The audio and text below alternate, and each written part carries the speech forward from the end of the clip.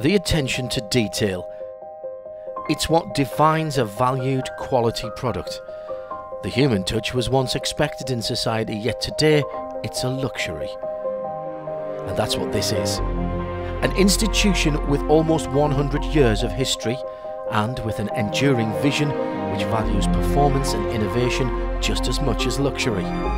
It's the perfect harmony of modern systems and technology interacting with generations of human skill.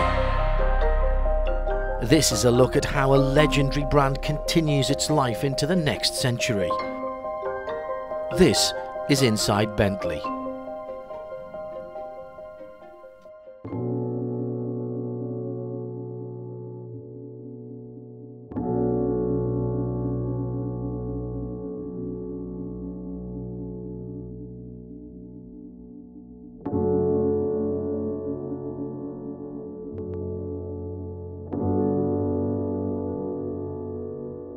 So you've got a block here. Yep. Where does this block come from? So this block comes into us from logistics, from our logistics, which is sent in from the suppliers, which is based in Telford. How many motors are you building every day? We're at the moment building 5 a day, so we'll get through, depending on if they send 4 in stillage, you know, one day, 2 the next day maybe. And how many people are actually working on each one of these motors? Actually on the engine itself, there's 6 processes. So there should be 6 individuals working. We take the block out of the stillage, we attach it to a build fixture. What Andy's doing at the moment, he takes out the main bearing caps. On this station we also fit the camshaft and the cam timing gear. And then Andy's going to move this forward, fit a few other ancillaries such as water pump, front cover, and then send it up to pistons.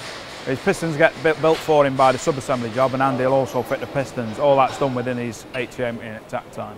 We have scanning, we have barcodes on the block and the shaft, which tells him what bearings, because each bearing's colour coded for size. So depending on how these have been machined, we have a size tolerance. So this tells Andy what bearings to choose and put in which way. It's quite clever, right? Yeah. Other than us getting a chart and working things out, it's just done on barcodes. Pretty straightforward for production. So out of you know, the whole process, it's all pretty much done by hand at this point, except minus the tooling. It's all done by hand. Yeah. There's no automation in the whole process. It's every person is putting their hands on it, putting the pieces in. So this is how Andy finishes now. So he's finished this and he's got the block, fitted the front cover. He's got his shaft in, the camshafts in. You can see as well. He's put the rear plate on, and also then fitted the pistons. So this is all ready then for the flex plate, which is your crank gear, if you like, to go on. Flywheel. That gets fitted here, as well as the tappets. You know, the tappets, these are the push rods sitting, and these also have the solenoids in, which shut the 8 cylinders down to 4 cylinders, so we can run like in half engine mode. So these get fitted here as well. He also fits the sump, puts its first bit of oil in, and then sends it onto the balance machine. So every engine gets balanced. It's balanced, I think we use 3 grams at the pulley end and 2 grams at the flywheel end. So depending on how well these have been machined from supplier to us within tolerance, depends on how much weight we have to take off or add to get it. It's just fine tuning. We just fine tune the engine. So where does the weight go? I know, like for example. Yeah. Like so we have the flywheel on the back end. Okay. So when this is on the back, we have the little holes. We add rivets to that. Each rivet weighs a gram. And then if we need more than a gram, say 1.2 grams, we have washers that weigh 0.2 grams, 0.3 grams. It's all weighed out and fitted. And then, so we have to add to the rear, but take off the front. Now we have the pulleys that we fit on the front, which are the mass damper pulleys. And they have to be drilled to take weight off. So we have a chart to say if we need to take, say, 3 grams off, we might have to drill a 4mm hole. And that's all attached to the machine. So like a wheel weight, you're adding lead, but it's much more refined than that. Yeah, you have to be more. A lot more refined than that. Yeah.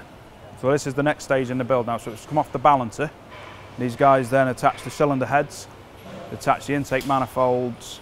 They're putting the rocker shafts on. Now these are all sub-assembled in-house as well by our sub-assembly team. We then try and seal the engine up by putting the rocker covers on, and we do a fuel put the fuel rail on and pressure test that as well to make sure we got no leaks, obviously, on the fuel system. So the engine is then passed down to the next station. This is mainly like the loom fit station and the turbo fit. So you've got your big main loom, which attaches to all your injectors, your HT leads, everything basically that needs an electrical connection on is connected on this station, including the CDA. And then all the secondary air intake systems fitted, as well as the exhaust manifolds and turbos.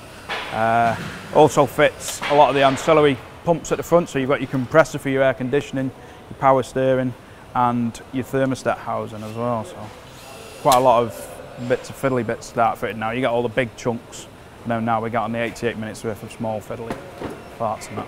Cool. Yeah, so this is where we finished the engine off on the last station by fitting the charge air coolers onto the top. We fit the belt, alternator, all your turbo dump valves, your turbo intake system, your oil cooler. The last bit of the oil gets put in. This takes like 10.5 litres of oil in this engine here. And the exhaust downticks, which catalyst either side, is all fitted and then checked off at the end before this then gets ready to go on to the hot test cells where we have to rig it up. So each engine, after it's finished the CP4 line, gets tested on hot test. It's run for around about 20 minutes through a series of tests, puts load on it and tests like the cam phasing, as well as making sure everything's working right. We randomly select this engine as well, so we don't specifically say, oh, that'll be the audit engine. So we just say, right, we've got an engine. That goes then over to the audit boys. We test it first. It then gets put on an 8-hour endurance test before it's stripped down, right the way down to every piece out, and they inspect each of them pieces, make sure that we've got normality wear on the bearings and nothing else is missed off during our production or from suppliers. So. And how often is that? That's 1 in every 100 engines, round about every 4 weeks.